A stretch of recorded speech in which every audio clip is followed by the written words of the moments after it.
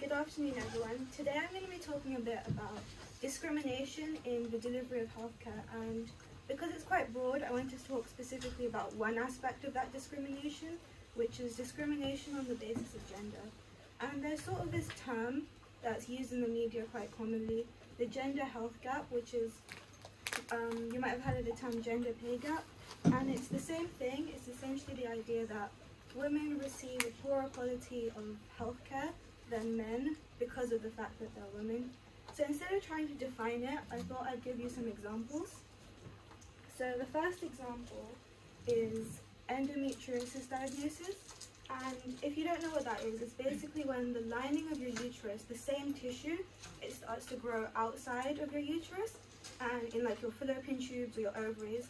And it's obviously very painful when the woman is on her period, and it's a debilitating condition. It really affects your quality of life, and it's estimated to affect 1 in 10 women globally. So based on that information, would anyone like to guess the average amount of time it takes to get a diagnosis? 2 months. A lot higher. Oh. 8 months.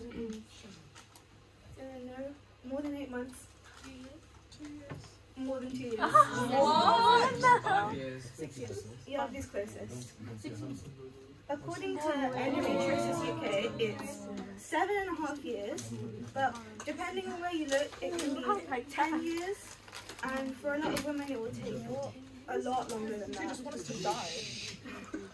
And it's really bad because it's a really, really painful condition.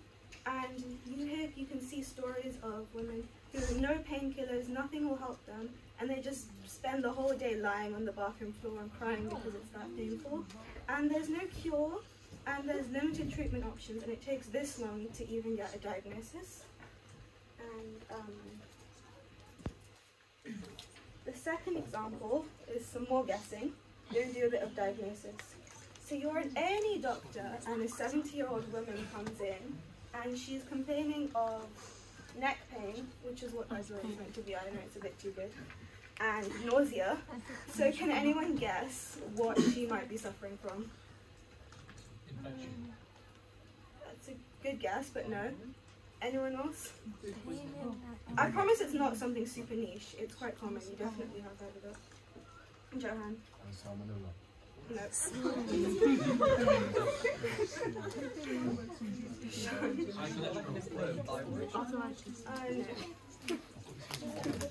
Now we'll try this example.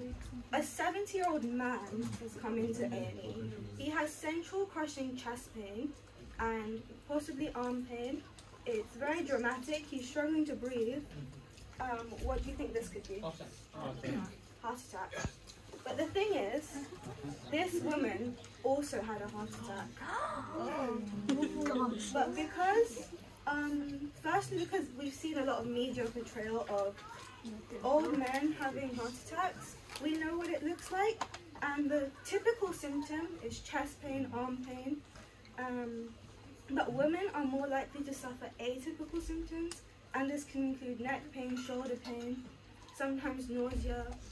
Sometimes it can just be tiredness, and for them it won't be dramatic all of a sudden. It will maybe be over a couple of weeks. And because heart attack is mainly seen as a man's disease, which to some extent is valid because it affects men, twice as many men, but heart attacks will actually kill twice as many women as breast cancer, but we still don't consider it that seriously in women. And if you consider the amount of time it took for you guys to guess, we got that one almost immediately, but no one was able to guess this one. So in that amount of time, the chances of survival have been reduced because delayed diagnosis means delayed treatment, and delayed treatment means you're less likely to survive it. And a lot of women, because they can't recognize their own symptoms, when they do survive and they're asked by their doctors, why didn't you come sooner? They'll be like, oh, I thought it was just a flu. I didn't think it was that serious. When in actual fact, it was life-threatening. And the third example, which you might have heard of because it's got more media attention recently, is autism and ADHD in girls. 3 times as many boys, like in childhood, are diagnosed with autism. And most women with ADHD get a diagnosis in their late 30s or early 40s, which is incredibly late, considering ADHD will affect your life. And these conditions often co-occur, so I put them together. And the reasons for this are debatable. A lot of research that's done into these conditions focus on, firstly, children, and then even as adults, they focus on men. In their trials and things, they don't look at women. And women and girls will learn to mask their symptoms, so they'll appear quite differently. And the reasons they might mask them is because of societal norms, the way that girls are meant to behave. They'll feel that pressure and then they'll mask their symptoms because they're not seen as normal. And because of that, they get a later diagnosis, which is quite unfair.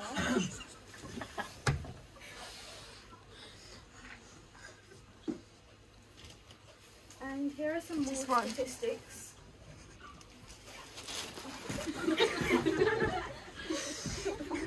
Which I found quite surprising. It's a well-known fact that women live longer, but what we often don't consider is they spend 25% more of their lives in ill health, and 60% of women feel that a medical professional, a doctor or a nurse, has dismissed their symptoms or told them that they're making them up. And because of this, 35% of women then avoid seeking medical attention in the future. 1% of medical research is focused on female-specific diseases, and this one's quite shocking. Only 28% of women believe that the gender health gap actually exists, which I think is quite concerning because if you don't acknowledge the problem, you can't fix the problem. And 11% actually were asked, and they believed that it was the other way around, and men actually receive worse care. And just so we can be clear what we're talking about when we're talking about female diseases, is general health conditions that might affect women differently, and also gynecology related things, cancers that only affect women, and all of these things that only affect women. And then there's also a lot of conditions. They've mentioned Alzheimer's here, but there's so many that we haven't even studied the difference. So this is a very limited list. And I mentioned about the funding. This is sort of how the funding is spread out. Obviously, it's only 1%. 1% of funding for a group of people who make up 50% of the population is not great. And even then, it's focused on cancers, which obviously we should be doing a lot of research into cancer because it's a very significant disease. But that doesn't mean we should be neglecting other conditions which affect people almost or just as much. And so why do I think this problem is such an issue? There's a list of reasons that are specific to the patients themselves, but there's also reasons that are broader than that. For the patients, it's suffering from these conditions and then not being able to get a diagnosis, there not being a cure. It really affects both their mental health and actually their self-worth. Because if you're told by a doctor consistently, your pain doesn't matter, or you're making it up, or it's not actually that serious, that's going to make you feel really bad about yourself. And obviously they have to live with chronic pain. Every day of your life, day in, day out, you have to live with that condition, and there's nothing anyone can do about it. That's really going to affect your quality of life. And because you're suffering with this pain every day, it affects your job when you start working. So women can spend up to like 9 days of their annual leave because of problems with like women's health specifically. And because employers aren't aware of this issue, they don't understand, they don't let women take the day off, and ultimately a lot of women end up losing their job because they can't keep taking those days off. And quality of life obviously encapsulates all of these. And ultimately, women are going to be at an increased risk of death because the care that they receive is not of equal quality.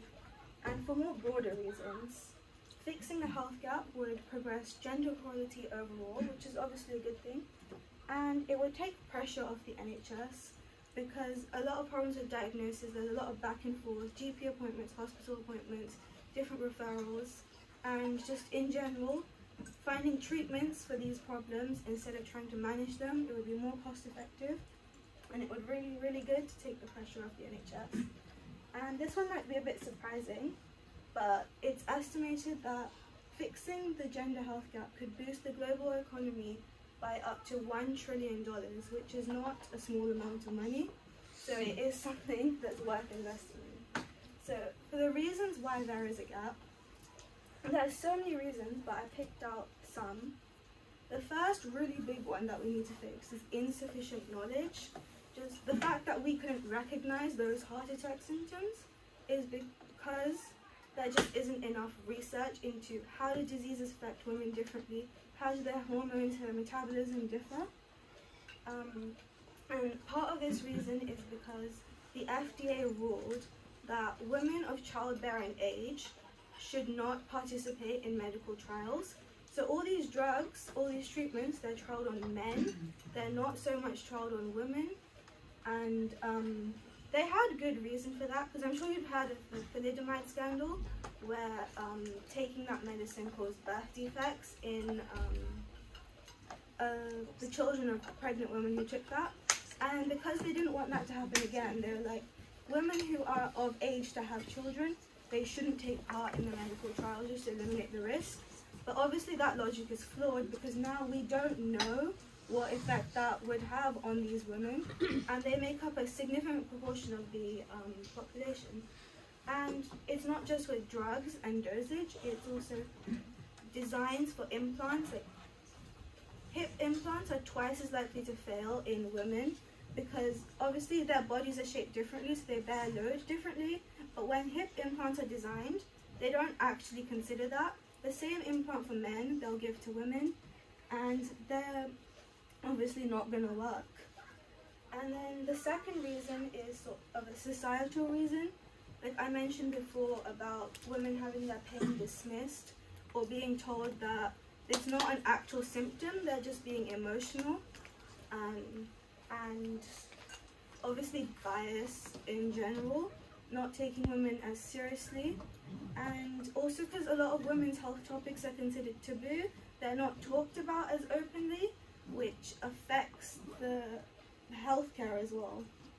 And the last one is it's less applicable in the UK because we have an NHS still, but it's still important because the NHS does turn to private providers. And the thing with these insurance providers is they always pick out the most profitable treatments and they choose to only provide those. And for some reason, they don't consider women's treatments to be as profitable. So they don't invest money in developing those services, and those services aren't going to be as good quality, as widely available. And because of this, the women who need them are going to suffer. And so we've looked at what causes them, so now how can we fix the problem? So the first one is obviously fixing the knowledge gap. We need to start doing more research into the conditions, start including women in medical trials, and just make a conscious effort to fill that gap in knowledge. And the good thing is we have a lot of the technology that we can use for treating these issues, because we've been developing in oncology and immunology, and a lot of that same technology we can take and we can apply to these women's health issues, and it wouldn't be as expensive because we already have the technology. We just need to invest the time and attention into it. Obviously we've talked about investment. 1% is too small of a value. That needs to go up. And awareness among the general public, and also awareness among medical staff. They need to be trained better to be more aware of the symptoms of these conditions, and also to not dismiss any of these conditions, because that is a big part of the issue. And that's it. Thank you for listening.